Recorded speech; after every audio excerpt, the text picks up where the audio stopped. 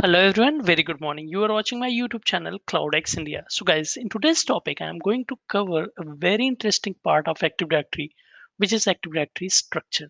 So guys, I have just started the Active Directory classes or video you can say or session, okay? And I'm covering from the beginning, okay? So this is the day 4 and in day 4 I'm going to talk about the Active Directory structure.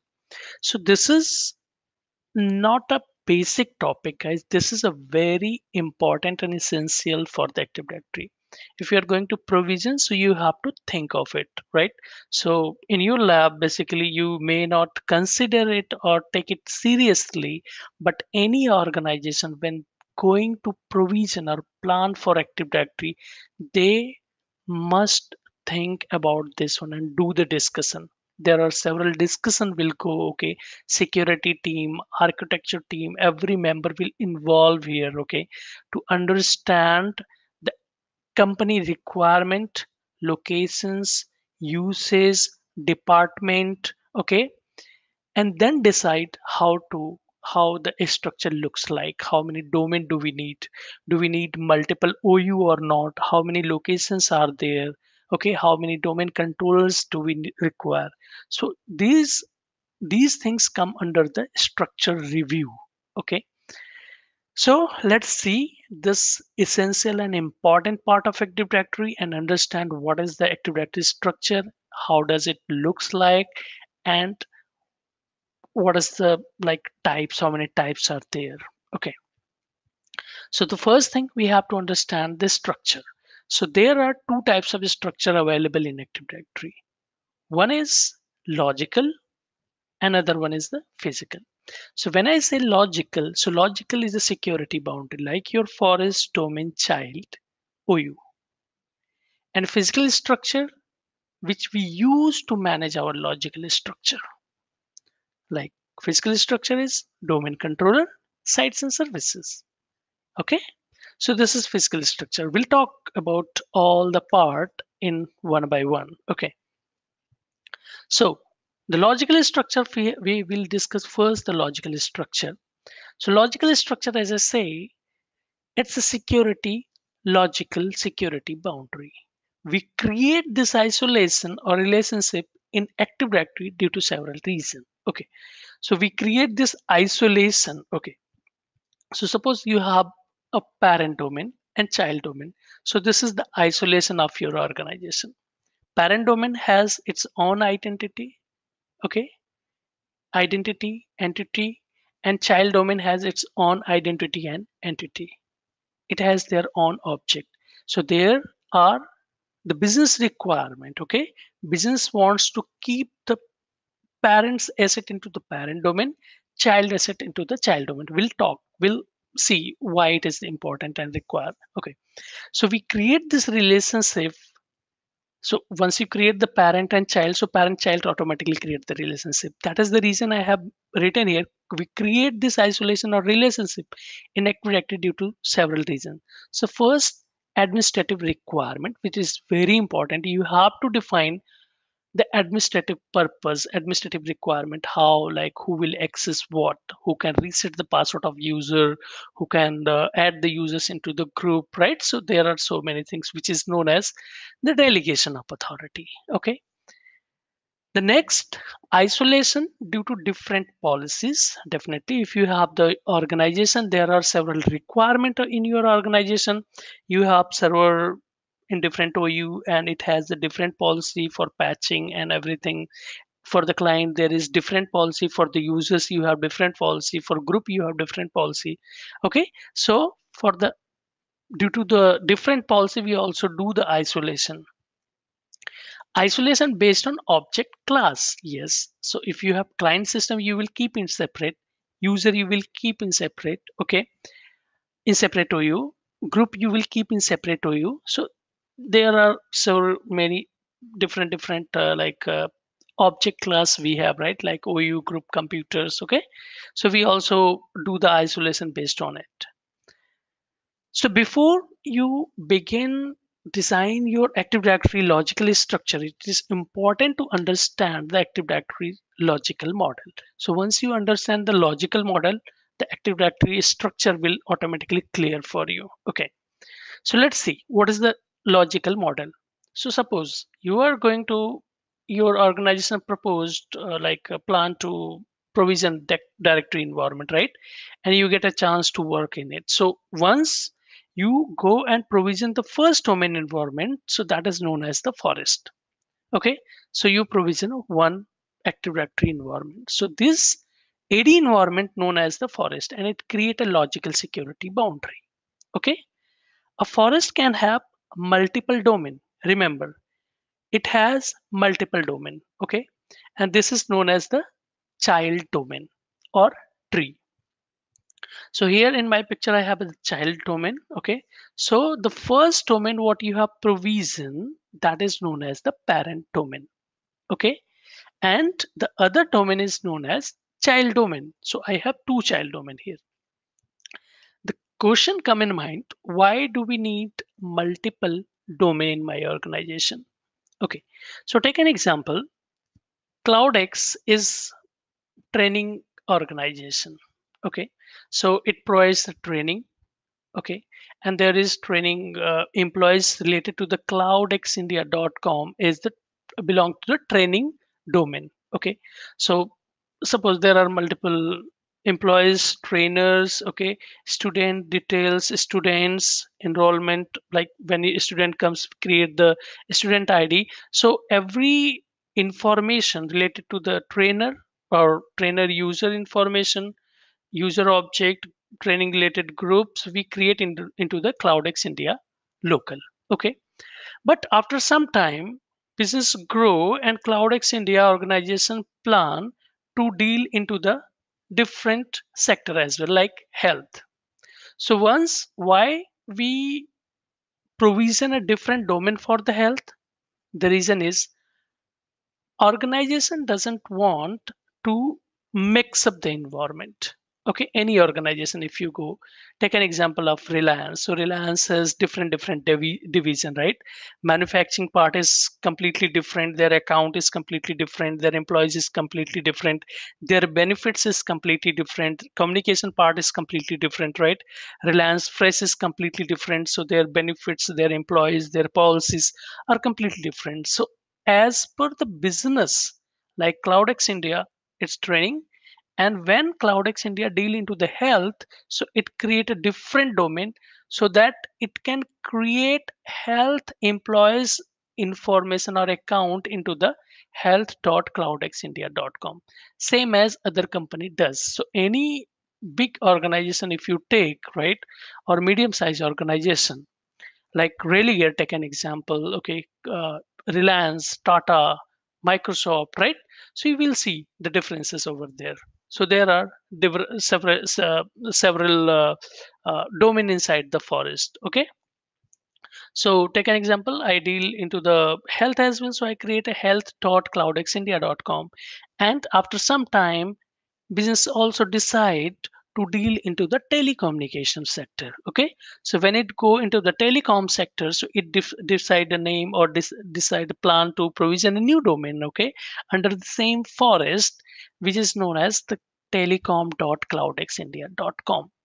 So that is the reason the isolation of domain is, that is the reason to isolate the environment. Okay, to keep their entity in separate, policies in separate. Okay, so that is the reason every organization have multiple domain based on their business use. Okay, so this is the one of the logical model. Okay, so logical model, forest, domain, child domain, and then the next come is the logical structure, which is the last part I can say is the OU. Take an example. I'll just depict a picture here. Okay, for let me take the highlighter here. So in this child domain, telecom.cloudxindia, I have just for imagination. Okay, so there is the Active Directory environment. It's Active Directory environment, right? So this is okay. So under this Take an example. This is telecom. So I mention telecom.cloudxindia.com. Okay. So under the telecom, so I created client system. Client system like end user system Windows 7 or Windows 8. So user like belong to the China, I'll keep their all Chinese system end user system into the China, Indian user system into the India, US under the US client. Okay. In the same way, for the user specific, right? So China users, so I'll create top OU, which is known as the region. Okay. So this is another segregation or isolation. And then I create their three OU, different OU. One is China, other one is India, and US. In each region specific, like China, I have created two sub OU. One, if I create groups under the China for Chinese user, so I'll create another container which is known as group, and I'll create all the groups under this for the China. And any employee when join to the telecom into the China, I'll place those user into the users. In the same way for India, I'll create Indians related users related group into the India OU, and I'll place all India employee into the India users. In the same way I did for the US as well. Okay. And suppose in your environment you have multiple servers as well. So there is you have the end user system which is known as client, and you have multiple server, file server, application server, okay, in your organization. So for the servers, I created another OU which is known as the servers. Okay. And here I created again the region locations specific parent OU, CN for China. And under the CN, I created two different OU, Windows 2016 and 12. Okay. And for the same, I have created in India and US as well. Okay. So I also created two OU, 12 and 16 for India. Any server which is 2012 will go under India, inside India into the 2012, and 2016, whatever the 2016. Okay. So why there are two things, like two different categories if I talk about the groups or users or client system or server. Okay, so take an example of the client. So there is some policies of I want to apply to all China system, right? And that could be the identical policy for them. Okay, so suppose the policy will apply only China clients, not to the India. So I'll create a policy, group policy, and apply to the China. And for the Indian users, I'll apply to the India. Okay. And if I come under the region, so in the region for the China, there may be a different policy on the parent label on the China. And groups, there will be a different policy, users will be a different policy. In the same way for India and US as well. Okay. And when I come to the servers labels, okay, suppose you have some different patching policy for 2012 and 2016. So due to this, you can also create a different OU, right? And if you are doing the patching based on the OU, however, it is not recommended. So or based on any policy, right? You can we have segregated our environment. So guys, if in this video, right? So I hope you understand the logical structure and logical model, right? So the top logical model, I say, that is the forest. Top level logical model or structure, the forest. Second is parent domain. Third one is child domain, and OU. This is the logical structure, or you can say this is the logical model. I hope it cleared. If not, please feel free to comment in comment section bar. And in next video, I'll talk about what is the physical structure and how does it work. Okay. And one more thing, guys, in the end, I just want to clear. So these all environment are isolated. Okay. So this is not over. So there is another part as well in this video. So these all environment are isolated. The entity of this domain will stay here, and child health stay here. For telecom, all the entity will stay here. Okay. And these are correlated to each other. This is the parent and child relationship. they have relationship. However, they are isolated, but they have relationship. The OU region is specific I created for China users, groups, users, but all are related to the this one, telecom.cloudxindia.com. Okay, so that is the logical isolation and the relationship as well. There are some points which we have to keep in our mind. What are those? A forest is a collection of one or more Active Directory domains. A forest shares a common logical structure. Always remember. A forest shares directory schema and directory configuration and global catalog.